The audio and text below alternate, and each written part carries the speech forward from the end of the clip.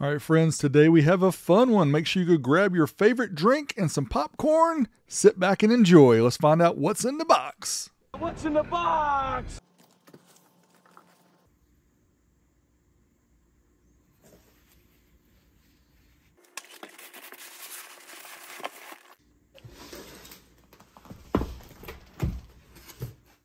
Steve Meade, aka Meade 916, is the largest car audio YouTube channel and has been for a while. Started back in 2016, he has over 366 million channel views, including videos like shaking windows here at a freaking store with his Tahoe. Also, some of the earliest hair trick videos that I've ever seen.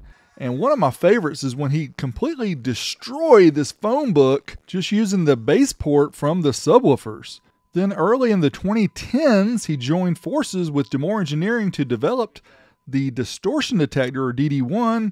I used one of these way back in the day with my test bench when I first started testing amplifiers. I used it in conjunction with the O-scope to help detect distortion. Soon thereafter, SEMA 2012, the introduction of the DeMoore Engineering SMD 81 or Amp Dyno, which, as you guys know, has become a standard across the industry here over the past several years, and quite impressive.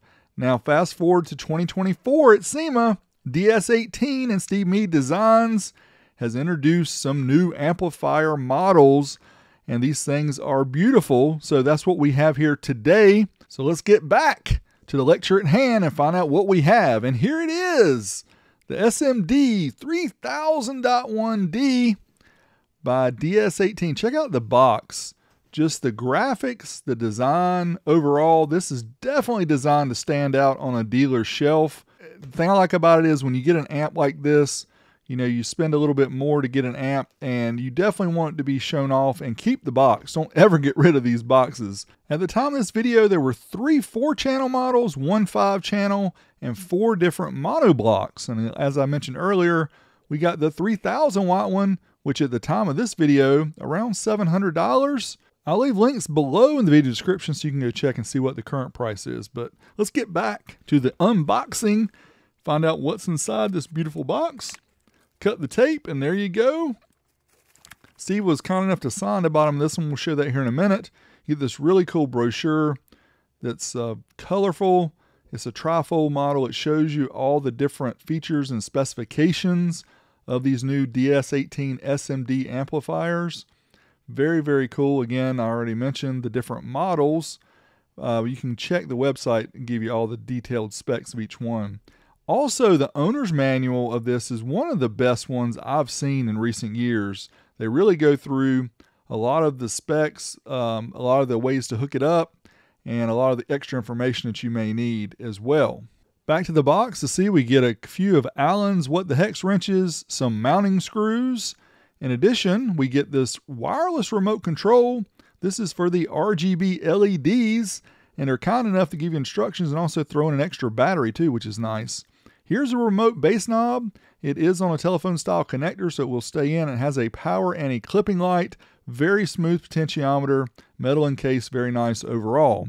Here's everything that was included.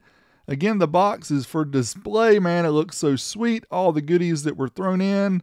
It looks great. And yes, Steve signed the bottom.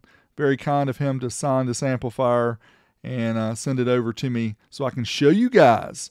Now, it does have this protective film covering up the acrylic, so we'll want to pull this off, and we'll pull it off slow and crank up the volume so you guys can appreciate it.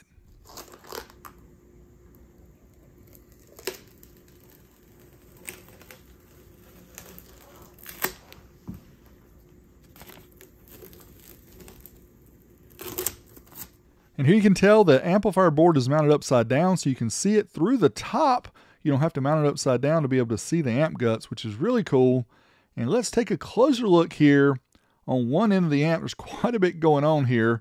So let's take a closer look here. Starting on the left, we have the power, protect, and clipping light. Then we have left and right RCA inputs. These are Tiffany style inputs, very nice. We have the gain control from 0.2 up to 6 volts. We also have a subsonic adjustment from 10 hertz up to 30 hertz. Then we have a bass boost, which has a frequency of 30 to 60 Hz and a boost of 0 to 9 dB. Low pass filter from 250 Hz down to 35 Hz. Also the socket for the remote bass connection, that's via Cat5 style connector. Then we have a phase control, 0 to 180 degrees. We have a link mode switch for slave or master and the RCA input or output to connect multiples of these up if you want to link them together. The potentiometers are also detinted so you can keep your settings without them wandering. Looking at the other side of the amplifier, very simple here.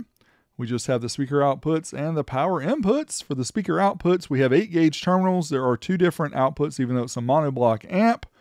Also for power and ground, we have 0 gauge and a 12 gauge remote terminal there in the center. As far as dimensions go, 14.25 inches long, 9.15 inches wide, and 3 inches for the height.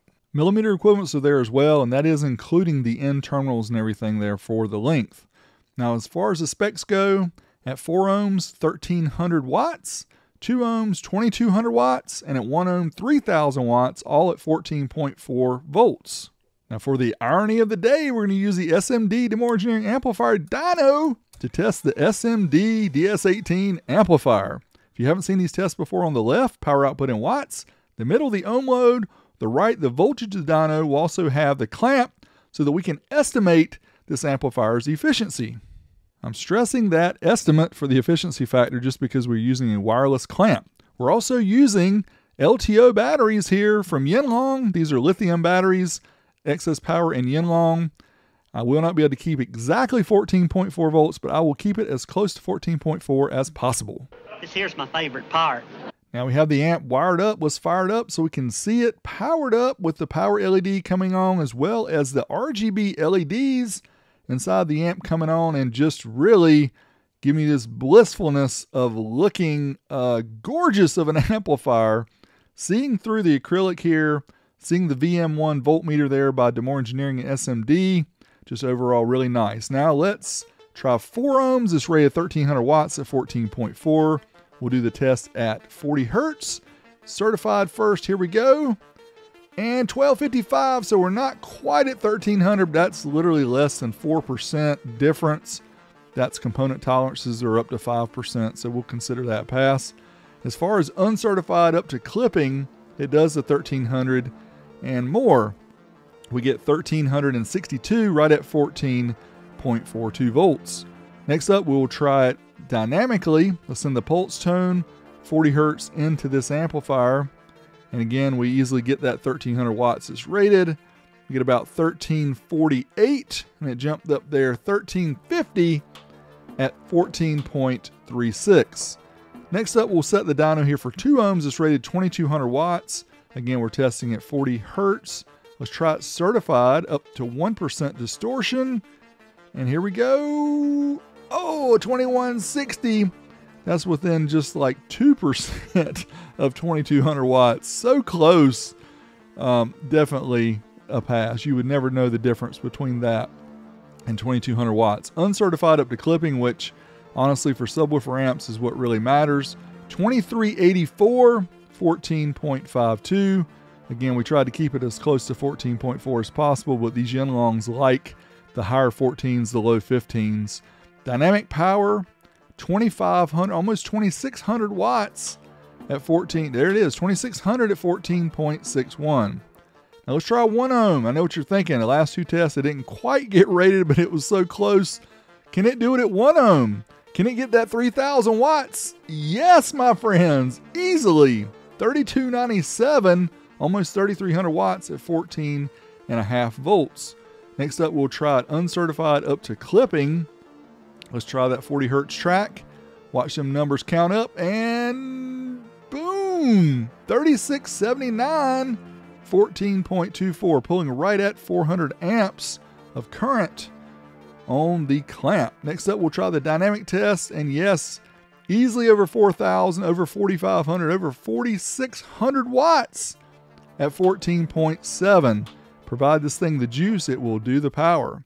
As for the results, here are all the results, including the 8 ohm test, and the efficiencies are over there on the right as well. Again, the manual states greater than 80% at 4 ohms, So we're not too far off from that, but overall, amplifier performed well. Now let's hook it up to a subwoofer. That's what you can do, not hook it up to a dyno. Let's see how it sounds to this massive audio BOA 12-inch subwoofer.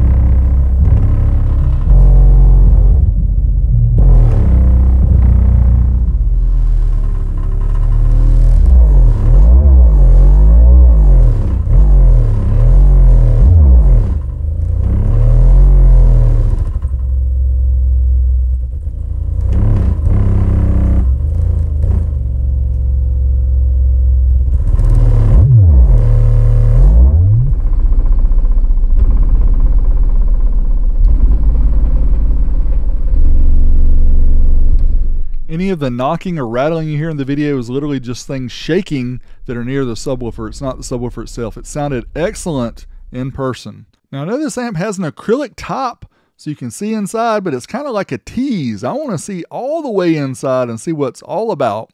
So I have to take off a couple screws here on each side and the 4 across the top there that's holding the acrylic panel in. Then I can lift it up and we can take a closer look at the amplifier and see what makes it tick. This acrylic top has several different things, including a couple wiring harnesses that come down to the circuit board of the amp. We see the VM1 voltmeter, a couple fans, the controller that controls the LE. These nuts. Also have the back here of the VM1 voltmeter, and we also have a fan, sleeve bearing DC 12 volts, and ball people rejoice because this is brushless. This is not a Mickey Mouse program. And this amplifier is made in Korea, thus why the price is a little bit more than some of the 3K amps you may have seen. 25 volt, 2200 microfarad caps here on the power supply, 160 volt, 1000 microfarad, and these are from Neil's brother. Overall, it looks very beefy here for a 3000 watt amp. Looks very good overall. Now let's move on to the pros and cons, things I like, the things you at least to be aware of. First up, the things I like. Obviously the looks of this amp, it is incredible looking. Very fancy, very nice. Looks like it goes in a show car. RGB LED backlight with remote, so you can change it whatever color you want. The VM1 integrated makes it really nice. You can see your voltage. Active cooling with 2 fans. They only come on when they need to. 0 gauge power and ground. Dual 8 gauge speaker outputs. Potentiometers are clicky, so they'll keep your settings. Linkable and strappable. And yes, it is Korean made for quality. As for being picky here, only a few things. No voltage on the remote display. It did protect at 0.8 resistive. We'll show that later in the video. It is Korean made, so expect to pay a little bit more. But overall, you're definitely going to get your money's worth because this thing looks bad to the bone like no other amp I've ever seen. I think DS18 and SMD blew it out of the water with these. I can see these going into a lot of show cars. People who really care about their look of their system and also the sound. I think it's amazing. Not just saying that because Steve is my buddy. I really do think they blew it out of the water with these. These are awesome. So hope you guys enjoyed it. Smash me a thumbs up. Leave me a comment below. Till next time, Big D, I'm out of here.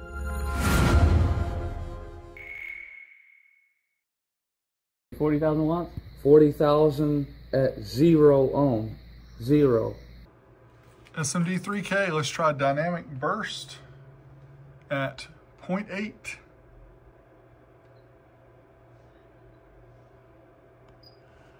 All right, 4407. And then we immediately go into protect. As with any amp I test, I don't really care if an amp goes into protect, especially lower than the ohm load that it's rated. The only thing I care is that it actually comes out of protect. In this case, it seems to be on maybe like a 30-second timer, and it came out of protect on its own. All right, so we'll power the amplifier. Oh, it actually came out of protect on its own. Look at that. I thought I was gonna have to cycle it, but apparently it just came out of protect on its own. So it doesn't like 0.8 certified or dynamic. On the dyno, again, with speakers, that's wired pretty low when you consider box rise, and the amp dyno doesn't have that. But yeah, I like the fact that it self-fixes its protect mode when it needs to, comes out of protect, so good job.